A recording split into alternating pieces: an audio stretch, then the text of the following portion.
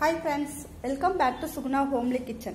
இன்னைக்கு நம்ம நல்ல தள்ளன்னு எவ்வளவு நேரம் ஆனாலும் கெட்டியே ஆகாம நல்ல சாஃப்ட்டாவே எந்த பதத்துல நம்ம செய்யறோமோ அதே பதத்திலே இருக்கிற மாதிரி வெண்பொங்கல் எப்படி பண்றதுன்னு பார்க்கலாம்.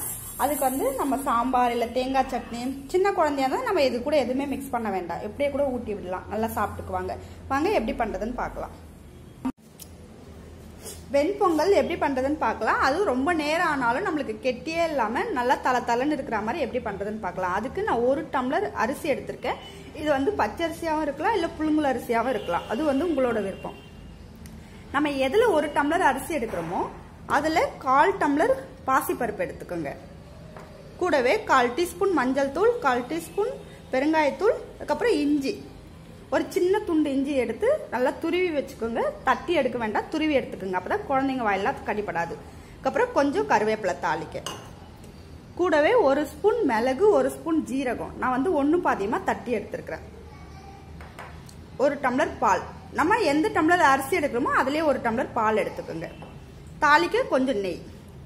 இப்போ நம்ம இந்த பாசி பருப்பை லேசா வறுத்து எடுத்துக்கலாம். வறுத்துட்டு உங்களுக்கு காமிக்கிறேன். அவ்வளவுதான், பாசி பருப்பை வறுத்து எடுத்தாச்சு. நம்மளுக்கு நல்லா வாசனை வர அளவுக்கு வறுத்தா போதும். இப்போ ஒரு கிண்ணத்துல அரிசியும் பருப்பையும் ஒரு 10 நிமிஷம் நல்லா ஊற போட்டுருவோம்.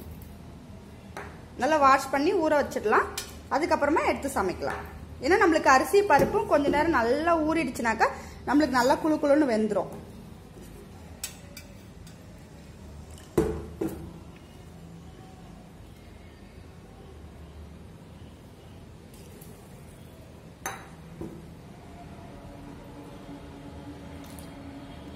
இப்போ நல்லா 10 நிமிஷம் ஊற வச்சு எடுத்துருங்க. அதுக்கப்புறம் சமைக்கலாம். இப்போ அரிசி நம்மளுக்கு நல்லா 10 நிமிஷம் ஊறிடுச்சு. இப்போ ஒரு குக்கர்ல மாத்திக்கலாம். நீங்க தனியா கூட பாத்திரத்துல வேக வைக்கலாம். ஆனா ரொம்ப லேட் ஆகும். நம்மளுக்கு குக்கர்ல வைக்கும் போது இன்னும் கொஞ்சம் சீக்கிரமா வெந்துடும். நல்லா குழைவாவும் வெந்து கிடைக்கும். இப்போ நம்ம எதுல அரிசி எடுத்தோமோ, இப்போ வந்து 1/4 டம்ளர் வந்து பாசி பருப்பு, 1 டம்ளர் அரிசி. அப்போ நம்ம இதுக்கு வந்து 1க்கு 3 கணக்கு பண்ணி ஊத்தோம்னா சரியா இருக்கும். ஏன்னா பொங்கல் போது நம்மளுக்கு கொஞ்சம் குழைவா கிடைக்கணும். அதனால நான் வந்து 1க்கு 3 டம்ளர் தண்ணி விடுறேன்.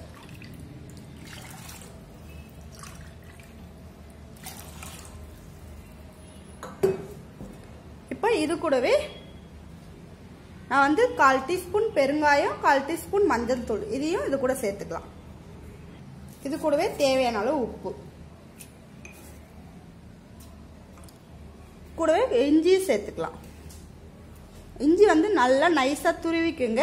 நம்மளுக்கு வந்து தட்டி போட்டோம்னாக்கா வாயில கடிப்படன்றதுனால குழந்தைங்க சாப்பிட மாட்டாங்க. அதனால நல்லா நைஸா துருவி போட்டுக்கோங்க. இப்போ இதை 4-5 விசில் வரைக்கும் வச்சு எடுத்துடலாம். அப்பதான் நம்மளுக்கு வந்து சாதமும் பருப்பும் சேர்ந்து நல்லா குழைவா வெந்து வரும். நான் உங்களுக்கு வேக வச்சுட்டு காமிக்கிறேன்.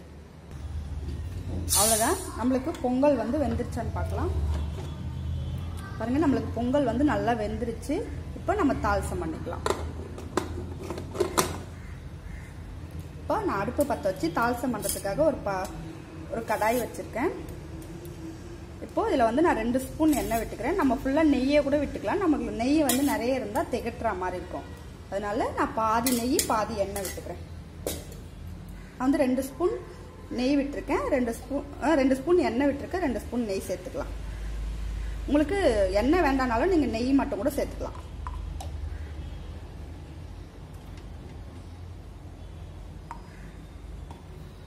இப்போ நெய் நல்லா உருகட்டோன்னு இதில் வந்து நம்ம தாளிசம் பண்ணுறதுக்கு எல்லாம் சேர்த்துக்கலாம். இப்போ இதில் ஒரு 1/4 டீஸ்பூன் கடுகு சேர்த்துக்கலாம். ரொம்ப அதிகமாக வேண்டாம், சும்மா கொஞ்சமாக கடுகு சேர்த்துக்குங்க. கடுகு வெடித்த உடனே நம்ம இந்த 1 பாதியமாக தட்டி வச்சுக்கிற மிளகு ஜீரகம் சேர்த்துக்கலாம். இது கூடவே கொஞ்சம் கருவேப்பிலை, நீங்கள் முந்திரி இருந்தால் கூட சேர்த்துக்கலாம். எல்லாம் 1 நிமிஷம் அந்த மிளகு ஜீரகம் வதங்கின உடனே நம்ம இப்போ அடுப்பை ஆஃப் பண்ணிடலாம்.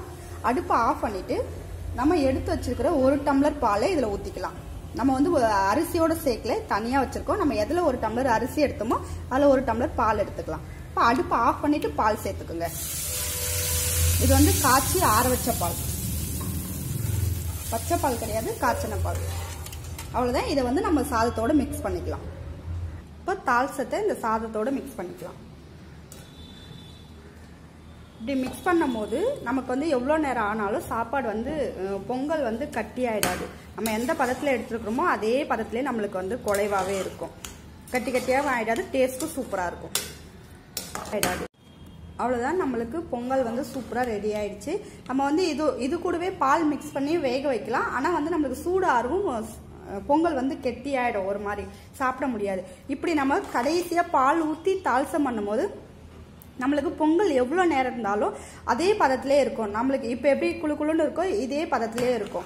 அப்படின்னும் போது நம்மளுக்கு சாப்பிடவும் டேஸ்ட்டாகவும் இருக்கும். அதனால நீங்கள் எப்போவுமே இது கூடவே பால் ஊற்றி வேக வைக்கிறதுக்கு பதிலாக கடைசியாக தால்சம் பண்ணும் போது பால் மிக்ஸ் பண்ணிக்கலாம். இது வந்து சின்ன குழந்தை கூட, ஒரு 10 மாத குழந்தை கூட நம்ம சாம்பார் சட்னி எதுவுமே இல்லாமல் இப்படியே ஊட்டிக்கலாம். டேஸ்ட்டாகவும் இருக்கும், குழந்தைங்க வந்து நல்லா சாப்பிட்டுக்குவாங்க.